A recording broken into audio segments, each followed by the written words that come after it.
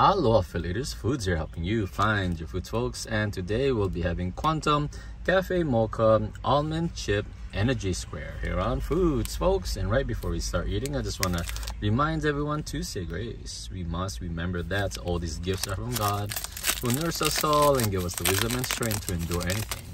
And also to remember that all these folks who farm, cooked, and prepared all these foods folks works really hard on it. Please check the description below. We'll have timestamps. You can skip to the video and the parts you want to see. Here we go.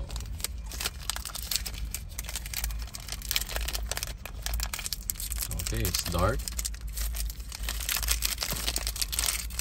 Oh, I smell some kind of chocolateness. Oh, yum. Oh. Ugh.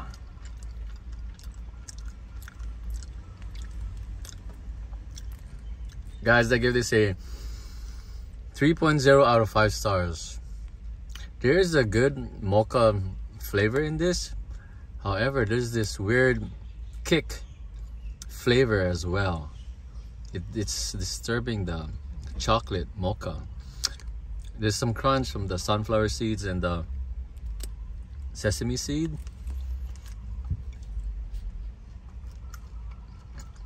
Yeah. So it's also bitter. Bitter is not bad. There's just something else in here that's throwing it off.